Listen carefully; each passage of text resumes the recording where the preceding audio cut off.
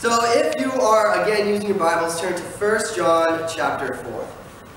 I don't know if this is a problem only for crazy kids growing up, but did you guys have like an enemy when you were growing up? Yes. I'm not talking about like another kid rival or things like that. I'm talking about like a deep nemesis.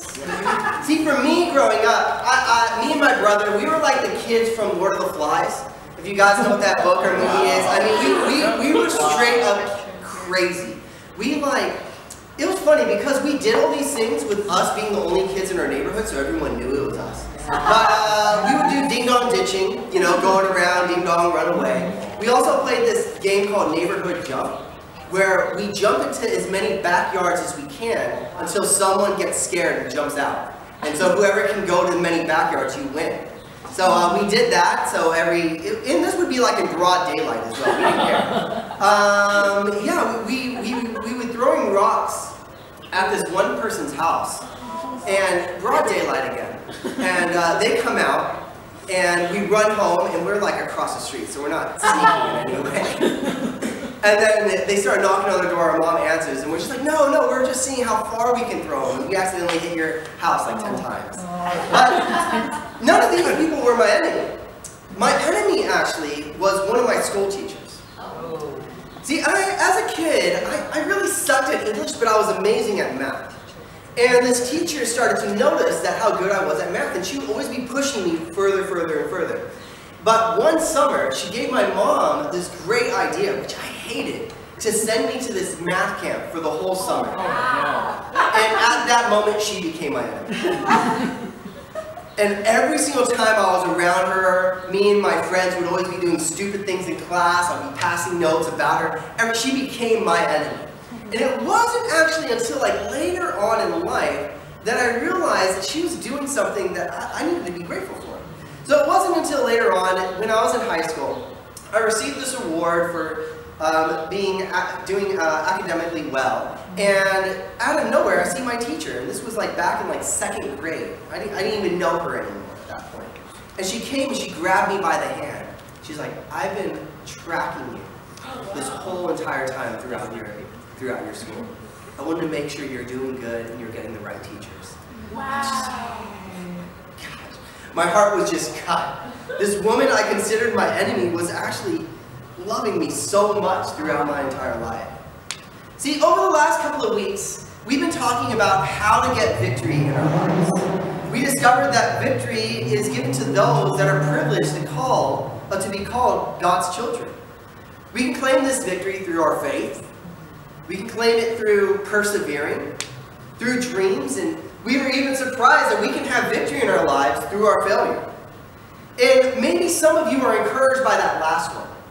Because you're like, hey, I'm doing the dreams, I'm doing the faith, I'm doing the perseverance, but I keep failing, so failure better work, or there ain't nothing else that's going to work in my life.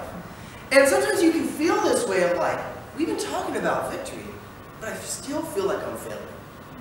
No matter what else I'm doing, it just feels like it's not right. Maybe you even feel like a man at a picnic. See, picnics are men's like worst enemies. Because no matter how macho you are, when you get into a picnic, there's no cool way of sitting. I don't have the flexibility for this, so you know, as a man, the picnics are like my worst enemy. And that's the same thing. You guys can maybe feel that about your life. Like no matter what I do, it just doesn't work. But even in my story, just thinking about above all, the only guarantee for victory is through love. That love covers everything. That even if you guys have seen this movie, I know that we can't talk about the rugby anymore, so we have to talk about something else. Talk about it. Talk about it. Talk about it. But you know, everybody's been talking about this movie, The Joker, or Joker. But you know, what does everyone say by the end of it? Is wow, if there was only love, that could have changed everything. So there's certain things in our life that the only difference will be made is through love. So my title for this morning is Victory Through Love. Point number 1, it takes one to love. 1 John chapter 4, we're going to be reading verse 7 through 12. It says, "Dear friends, let us love one another, for love comes from God. Everyone who loves has been born born of God and knows God. Whoever does not love does not know God, because God is love. This is how God showed his love among us. He sent his one and only Son into the world that he might live through him. This is love. Not that we loved God, but that he loved us and sent his Son as an atoning sacrifice for our sins. Dear friends, since God loved us, we also ought to love one another. No one has ever seen God, but if we love one another, God lives in us, and his love is made complete in us. I really love this scripture because it talks a lot about these profound truth statements about love. It answers a lot of questions about love as well. It answers where, what, and what about love. See, love is one of those things, even in science, in psychology, sociology, no matter what, love is just always this mystery in the universe. That how do you get a coward to do something heroic? Love. How do you get a sane person to do something stupid? Love. Right? Love is that one gear in the whole system that just messes up everything. See, when it comes to this scripture, it's awesome because it answers all these questions. Well, where does love come from? It says it comes from God. Why do we love? Because God loves you. What is love? God is love.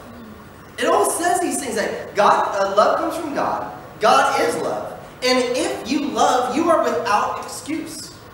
I know there's other scriptures that say, hey, because we see the creation of the world, we know there's a creator. Yeah, we understand that. But because we have love in our heart, we know that there's a God. There's this thing that the creation proves creator, morality proves personality. It's understanding that because we see everything around us, okay, we know something created something. Okay, I understand that. But how do we know this thing wants to interact with us? Well, because we have morality.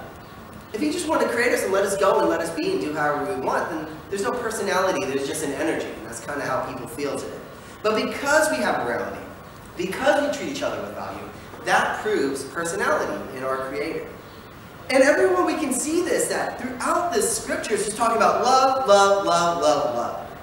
But people like to always talk about this thing about having a relationship with God. And 100% we put that out there. But people don't really understand what it means, because they'll say things like this. I have a relationship with God, and therefore I don't need anybody.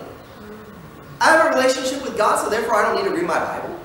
Therefore, I have a relationship with God, I don't need to repent in my life. My relationship with God is past all those superficial things. That it's just me and God, nothing else needs to change. Well, that doesn't really sound like a relationship to me. It sounds like a service. Sounds like you get all the benefits, you get all the best from God, and you don't really have to do anything back. Kind of sounds like you're treating God as like a woman of the night, and you're not even paying. Wow. That's what it sounds like. And why do we get to this point? It's because we've forgotten what it takes for this relationship with God to even be possible. Throughout the scripture, it talks about it. It's that we forget that our relationship with God, to be honest, is always going to be an unhealthy relationship with God. You know, we all love those stories about the unlikely boy who gets the girl by the end of the movie.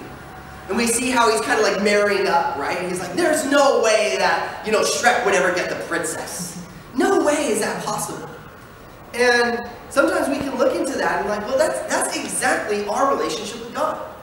When we come into a relationship with God, we are marrying up. The Bible says that we are the bride of Christ. It's unhealthy, actually. Why? Because he loves you so much more than you're ever going to love him back.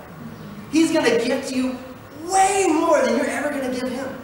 So there's this unbalance of him loving you and you just trying to keep up with that relationship. And we look here, and how do we know this? Well, think about it in your life. What's the most loving thing someone has done to you to display their love for you?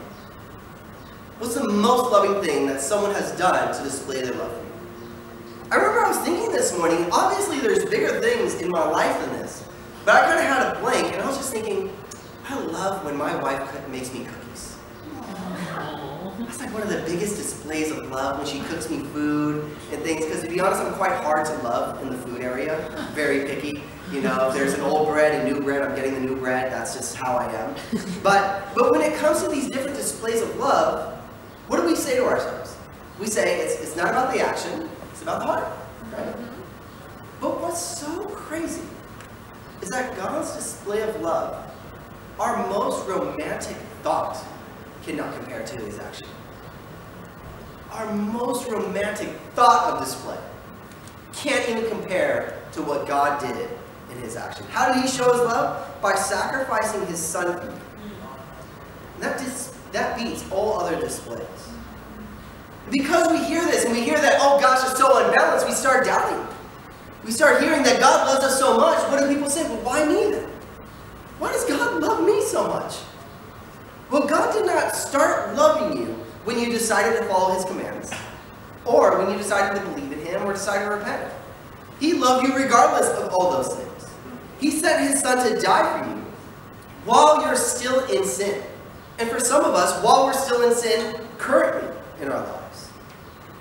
And once we start to grasp this understanding of it, that God's love was a one-way love for most of our lives, then we start to understand what love should look like in our lives to other people. So he continues to keep reading here in 1 John 4, 19 through 21. It says, we love because he loved us first.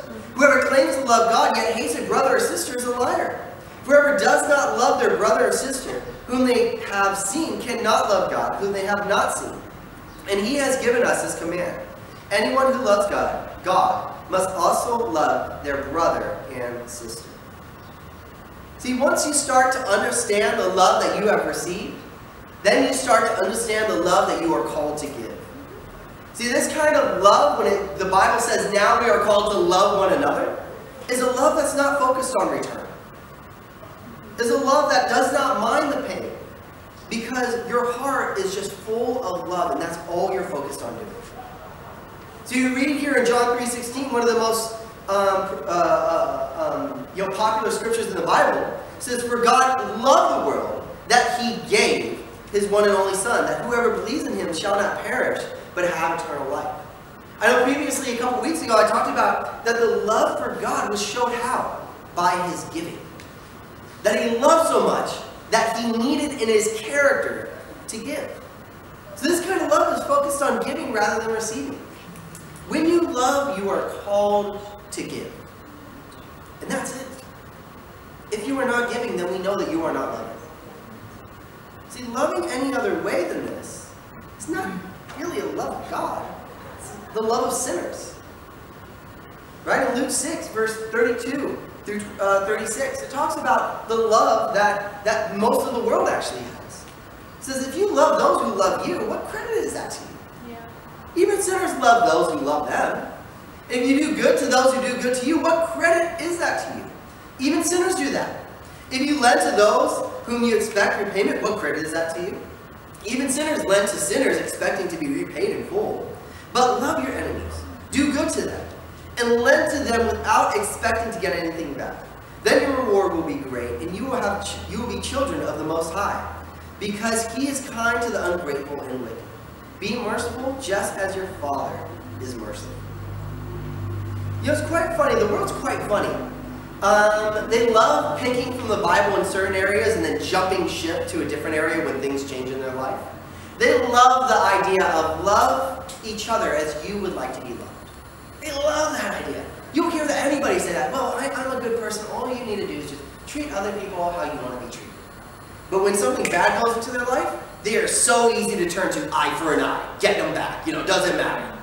Right? It's so easy to jump to another scripture when things aren't going so easy in your life. You know, even in relationships, it's like that. It's like, you know, you're mad at the other person. Why? Because they're mad at you. You don't even know why they're mad at you, but you're mad at them because they're mad at you. Right? That's how it is. You're pushing back. You're not treating them how you would want to be treated.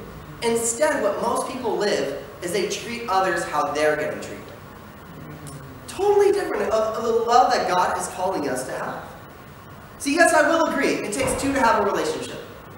It takes two to make a friendship. It takes two to argue or to fight. But that's not the love that we are called to give. It takes one to love. It takes one to be a friend. To show kindness or patience. To be there for someone. It only takes one. You can't say, I'm unloving or they're not my friend because of what they're doing. That has nothing to do with it. Your love is your decision. See, it took God to love you while you were in open rebellion to His love. That was one. It took one to love. In His display of love, when He sent His Son to die for us, that was when we were like, we had nothing to do with it. That we were openly putting Him on the cross by our sin. See, our love for each other actually has nothing to do for each other. That God's love came from His character. It had nothing to do with who you are or what you're doing. He just simply loved you. See, the purest form of love actually comes in the obedience of God. John 13,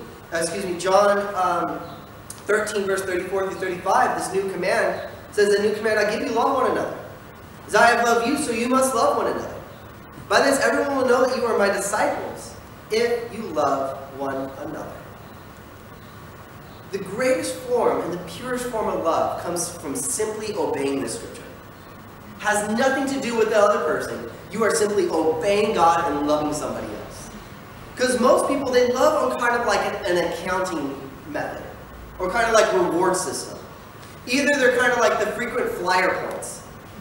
Hey, if you come and kind of come into my life enough, and then I can trust you, and then if you're close enough, then you kind of get more and more, you're like Kohl's rewards card. You give them little points free if they come into your life. You're either that, or you're like McDonald's Monopoly.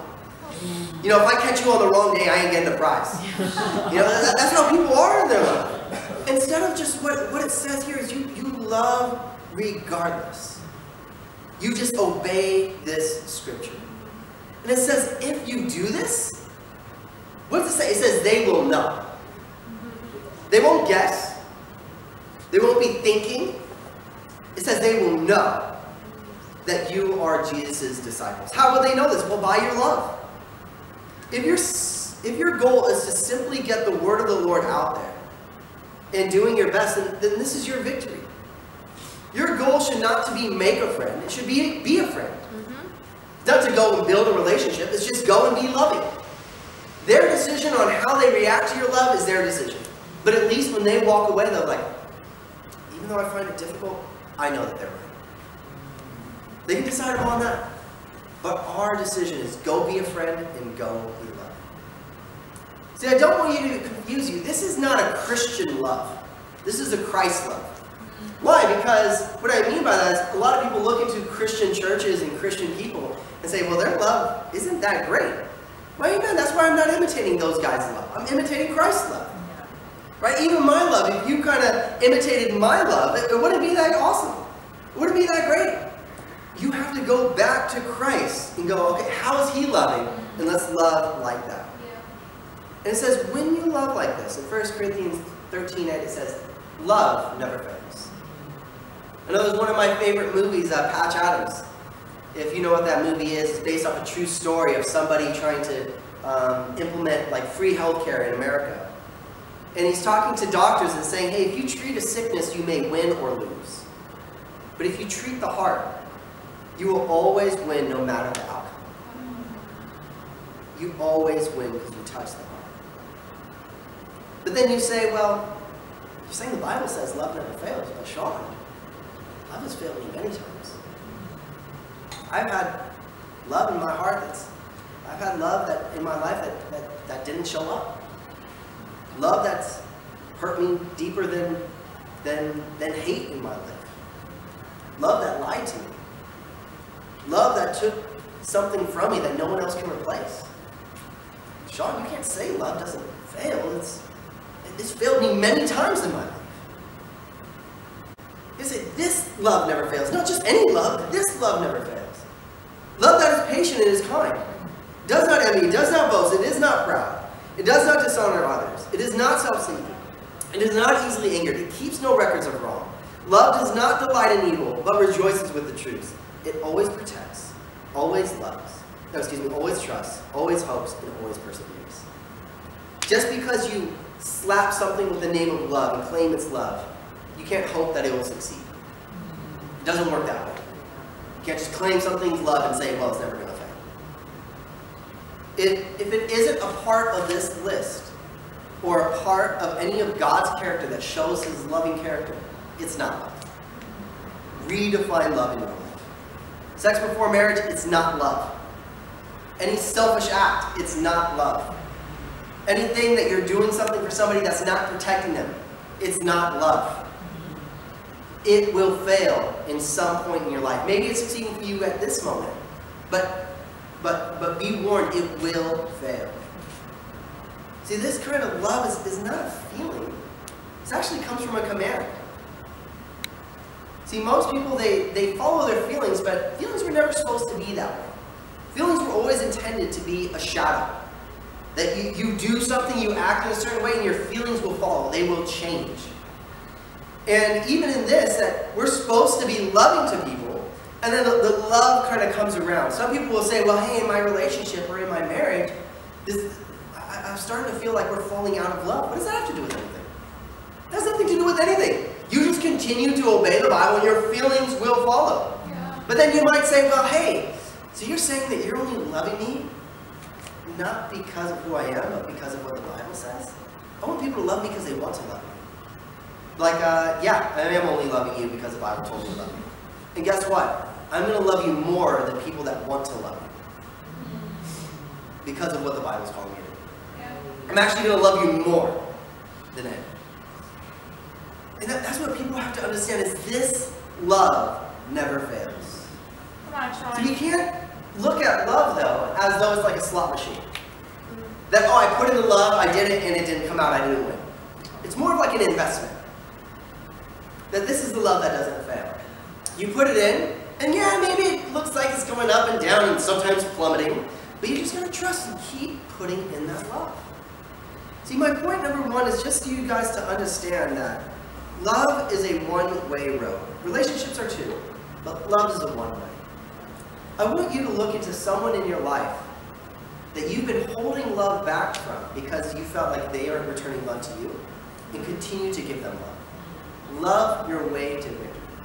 Don't expect a friendship or relationship, any of these things. It might come one day, but that has nothing to do with the commands of God. Your command is simply to go in love.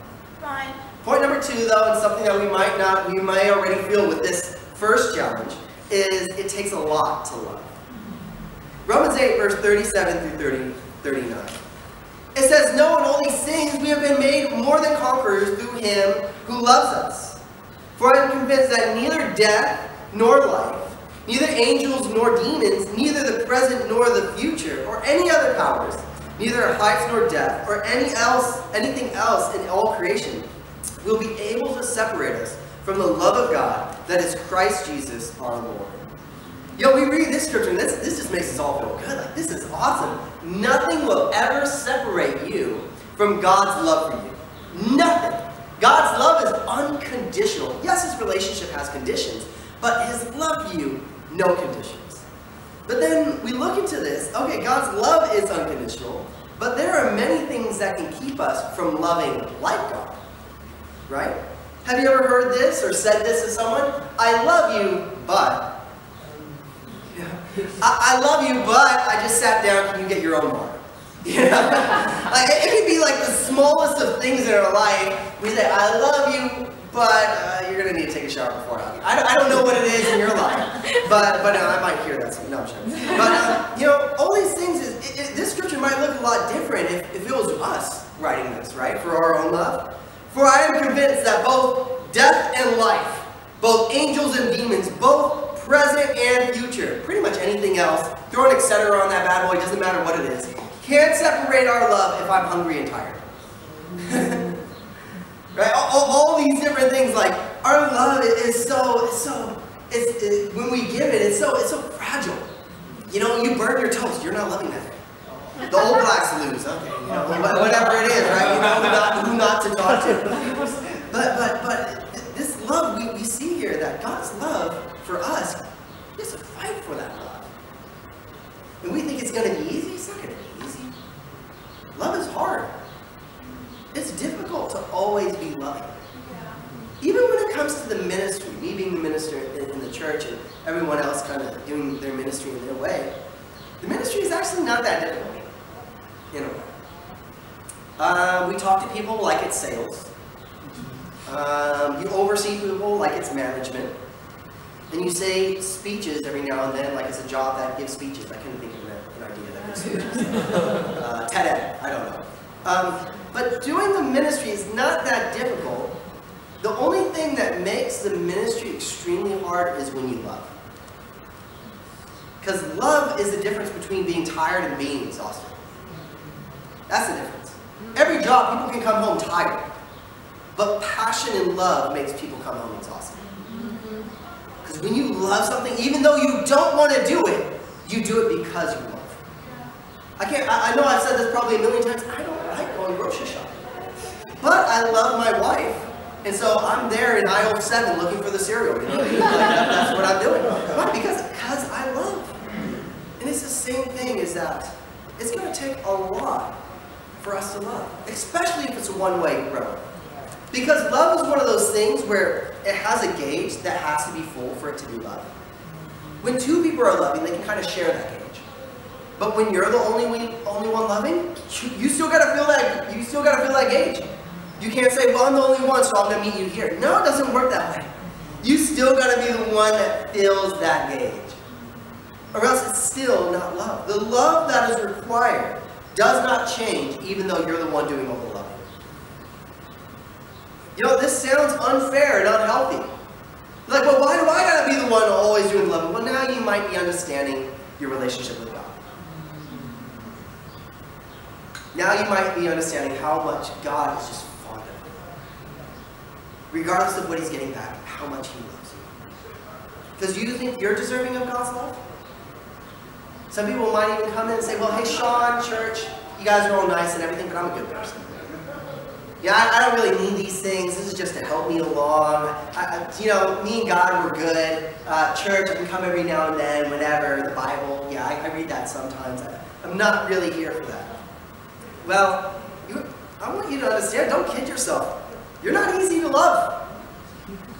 None of us are. Right? It's one of those things where, have you ever felt that? Like, I love you. But sometimes I just feel like kicking you out of the plane. You know? Like with the most loving people in our lives, we can feel that way. You know, for me, like I said, I'm not an easy person to love, especially with my eating habits. You know, if I buy a banana and I don't eat it that day, I'm not eating it. You know? Like I'm telling you, like I don't like leftovers. I don't like all these things. And my wife, she like moves the world around me just to make sure I'm not like, you know, malnourished in my life. You know, I'm not easy to love in that way, and that's all of us. We're kind of like how God treats us. It's kind of like if you guys ever had a dog. The dog does stupid things. You want to kind of like kick the dog. Yeah. But you don't because you love the dog. Yeah. And you're like, Sean, are you saying that we're dogs? Yes, but you're cute dogs. Okay? We're all cute dogs, all right? But that's kind of us. We're all difficult to love, but God still loves us. In 1 John 5, 3-4, it says, in fact, this is love for God, to keep his commands, and his commands are not burdensome. For everyone born of God overcomes the world. See, wouldn't you just simply love, even the dog, even my food things, all these random things? Love is not burdensome. It might be difficult in some ways, but it's not burdensome to love. Yeah, we might have our challenges. God still calls us to repent in our lives. He's like, it's not a burden for me to love. See, once you get to that point, it's not a challenge to keep loving those that you've been studying the Bible with and they don't want to return their phone calls. To love those that have hurt you in your life. It's not a burden to keep giving that. Why? Because you just simply love. See, why do we love each other? Well, because God commands it. And we are called to love each other. And, you know, way more than what the world shows love to be. And people will actually start freaking out about this. And they'll start questioning your love. Why do you love me so much? What do you want from me? Well, you need to love people to the point where it almost makes them feel a little bit uncomfortable. What do you want from me? What's going on? You need to love somebody more than they love themselves. You need to love them more than they want you to love them. This might actually be a test. You know, they might actually test your love for you, them for you. You know, I love one of Martin Luther King's, one of his favorite, one of my favorite quotes from him, is when he was talking about how there's persecution going on in America against the civil rights. And one thing he says, "We shall match your capability to inflict suffering by our capability to endure suffering." We shall match your capability to inflict suffering by our capability to endure suffering. Now, I don't want to make that comparison that our love for each other is like, you know, fighting for the civil rights. But we can't feel that way, at least sometimes. And that's the thing that we have to match it with, is that people's fight to receive love in their life needs to be matched by our endurance to still be there. We need to match it. You'll say, well, hey, I'm doing all these loving things, yet they keep turning their back. You gotta match it. You gotta match it with your endurance to keep showing love. See, I have somebody in my life who I really grown to trust and really love. And, you know, I think about, why do I love and trust Joe Willis so much? My mentor, he's the church leader back in Sydney. It's because I realized he sometimes loves me more than I love myself. Yeah. Even Tegan, my wife, I literally probably wouldn't have a visa. There's been a lot of bad things happening in my life if I didn't have people around me that loved me more than I loved myself. That's how you have to get people feeling around you. It's because why? It's because throughout the ministry, though love is difficult, I felt in the ministry you have kind of two different types of tears when someone decides to walk away from God. One is where you gave it your all, and you know there's nothing more that you can do for them. And then you just break down before God. I don't know what else I can do. The other is when you feel like you didn't do enough. That one seems a little bit. We start doubting and thinking, man, I could have given him a little bit more love. You know, there's a famous quote that says, "The pain of falling short is much bearable than stopping short." My last challenge to you is love your way to death. Give it all you have and a little bit more. You keep giving love until there's nothing else to do, because that is the only guarantee in life, guys. So you're talking about in the last previous weeks, faith, dream, all these things. I still want to give you hope that these things can still lead to victory.